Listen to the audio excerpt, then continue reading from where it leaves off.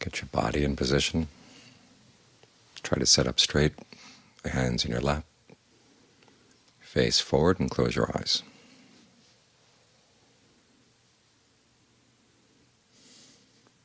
And then try to get your mind in position. Start with thoughts of goodwill, like we chanted just now. Tell yourself, may I be happy, may all beings be happy.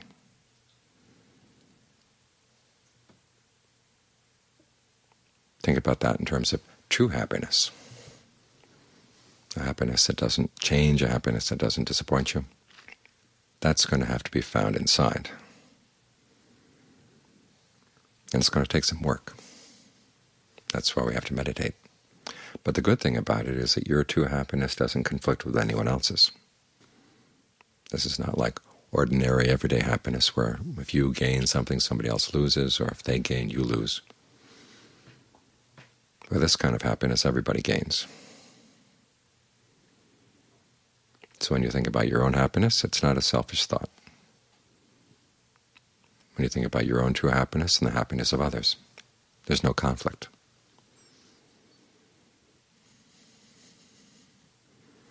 And then take a couple of good, long, deep in and out breaths, because we're going to stay focused on the breath for the rest of the hour. That's the position you really want to be in right now, right here. When you breathe in, notice where you feel the breathing in the body. When we talk about breath, it's not so much the air coming in and out through the nose, it's more the flow of energy that brings the air in and lets it go out.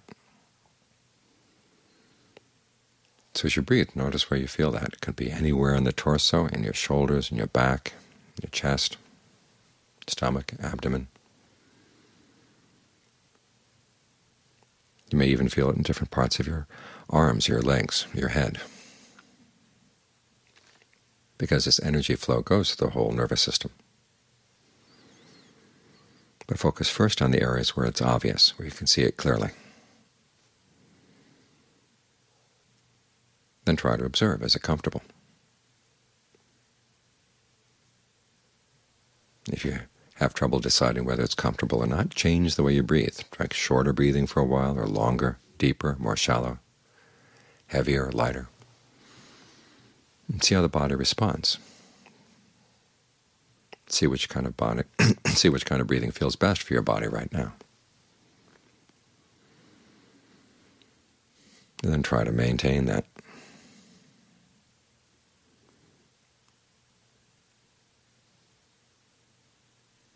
Now you may find that the needs of the body change after a while. After a bout of good long deep breathing, maybe it doesn't need so much oxygen.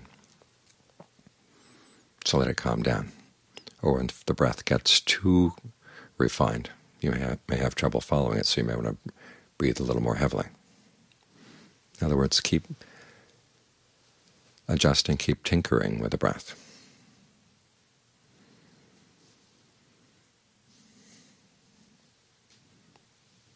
It's in this way that we train the mind.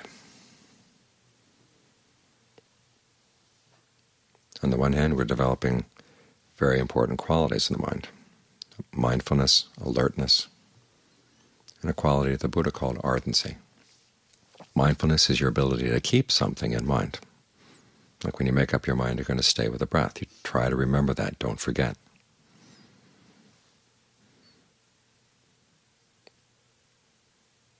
And if you do forget, then as soon as you've realized that you've forgotten, then come right back to the breath. Each time you come back, try to breathe in a way that's especially comfortable, especially satisfying, as a reward for coming back. Don't get too hard on yourself for having wandered off after all. But training the mind in new habits, it's like training a puppy. You want to be firm but friendly.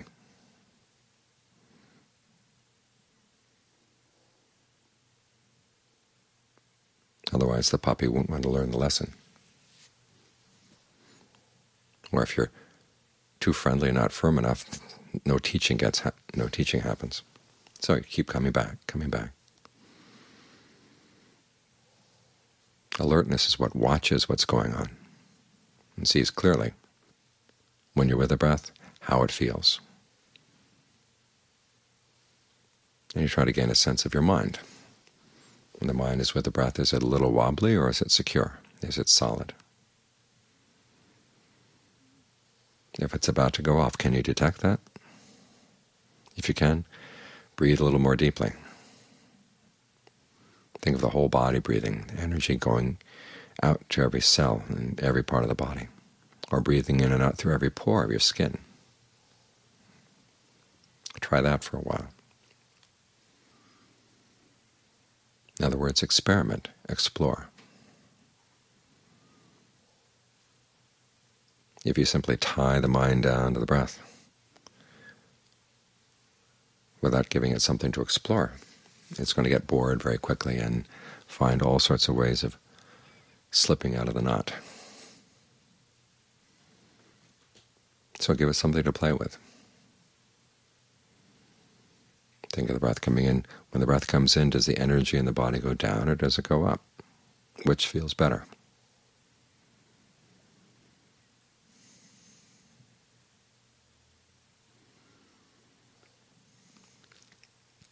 The quality of ardency is when you try to do this as skillfully as you can. You give it as much attention as you can.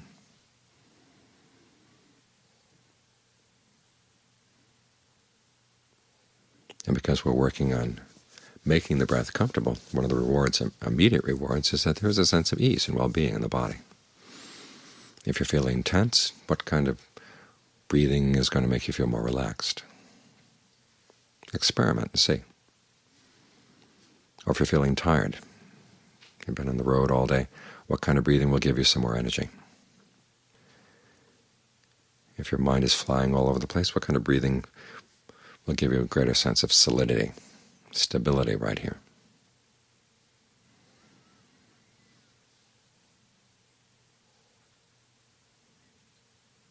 When you develop this sense of well-being, you've got a good foundation for the mind, good foundation for getting your mind more under your control.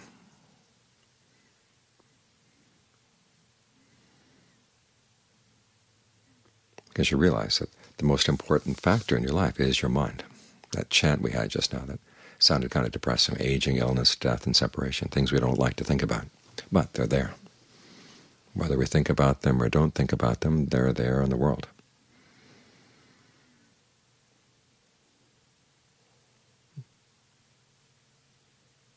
But then there's that fifth recollection.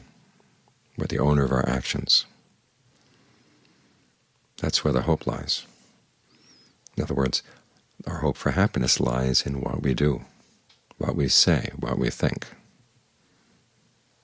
That's where we have some control. Or we can exert some control. Many of us just let our minds wander all over the place because it's the mind that determines what you're going to do and say and think.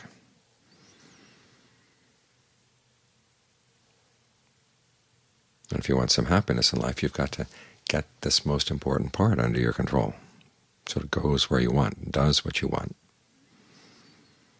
If your mind is out of control, it's like giving your car over to a crazy person to drive.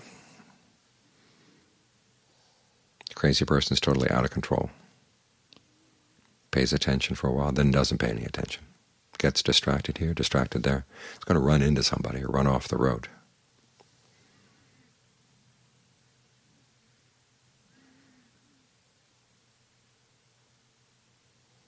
So you've got to get your driver under control.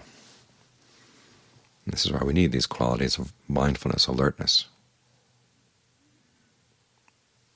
so we can give some more focus to the mind, so the mind really can concentrate on what it sees as most important, and when it can stay there. Anything else that comes up, you learn how to put it aside. This is one of the basic lessons you're going to have to learn as you try to stay with the breath, because all kinds of other thoughts are going to come into the mind. And you have to learn how to sidestep them, how not to get carried away, to be able to step back from them. All too often we're like a person standing on the side of a road and somebody comes driving up in a car and says, "Hey, jump in, let's go." And we jump in. And only after we're in the car do we ask, "Well, who are you? Where are you going?" The car looked flashy. The idea of going someplace seemed attractive, but then you realize that Some drivers don't have your best interest in mind. So what you need is a good solid place to stay, so that when the driver comes up and invites you, you can say, well, wait a minute, who are you? Where are you going? Do I really want to go with you? Can I trust you? And this is what the breath provides when you learn how to make the most of it. It's coming in and going out all the time, keeping you alive all the time, nourishing the different parts of the body to some extent. But if you learn how to stay with it and explore the energy in the different parts of the body, you begin to realize you can gain more benefit out of the breath than just keeping you alive. It can provide you with a sense of well-being, a sense of ease, fullness in the body, if you pay it some attention. So when other thoughts come up, other urges come up, you don't have to run with them, because you've got a good place to stay. Especially when you can take this sense of ease in the breath and let it spread out so it permeates the whole body, suffuses the whole body. Then you're more in control. The word control often has a bad connotation. We think about control freaks. Well, those are the people who try to control the wrong things in the wrong way. That's what's freakish about them. But intelligent control knows where to start and how to control effectively.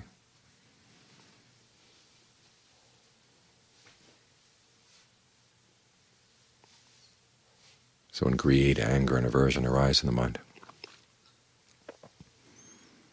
you don't just clamp down on them or give in to them. You realize you have other alternatives. Say anger arises. There's a sense of tightness in your stomach or a tightness in your chest. You can use the breath to breathe through that sense of tightness. Because all too often the reason we give in to the anger is we feel we have to get this tightness out of our system. The thought has gotten into the body where it creates a lot of dis-ease. And we're afraid that if we don't get it out of our system, we're going to bottle it up and it's going to turn into the thing. It goes underground and then comes up with weird tentacles someplace else. But when you learn how to work with that breath energy in the body, you realize you have another alternative. You can breathe through the tension. Dissolve that sense of tension or tightness away. And when the body doesn't feel overwhelmed by the anger, then you can actually look at the situation and see what would be the best thing to say now, because you're thinking more clearly. You're not oppressed by the tension. You're not being pushed. You're more in charge.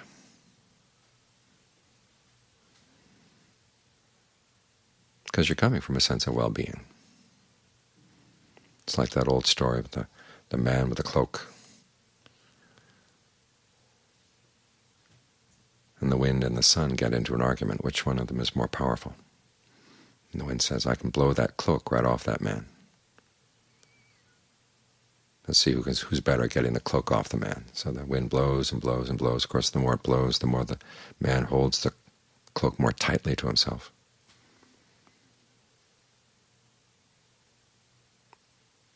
So the wind gives up, and then it's the sun's turn, and the sun just beams. As it gets warmer and warmer, the man takes the cloak off himself.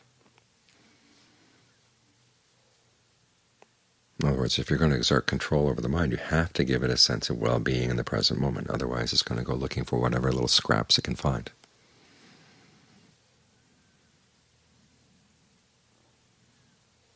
So take this hour to explore the energy in your body, the different ways the energy flows as you breathe in, how it flows when you breathe out. How do you notice when the breath is getting too long? How do you notice when the breath is too short? Usually when it's too long, there's a sense of strain toward the end of the breath. Either strain, trying to push a little extra breath in, or trying to squeeze a little bit out. If you notice that happening, just drop that. You don't have to push, you don't have to squeeze. Just think, allow. Allow the breath to come in, allow it to stop when there's a sense of enough, allow it to go out again.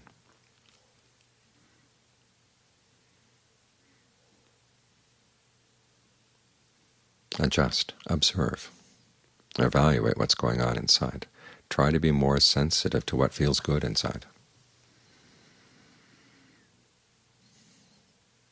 In other words, take advantage of what you've already got.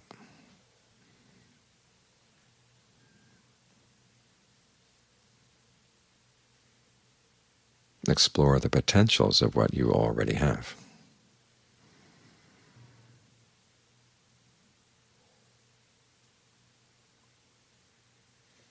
And you find that they have an awful lot to offer, much more than you might have thought.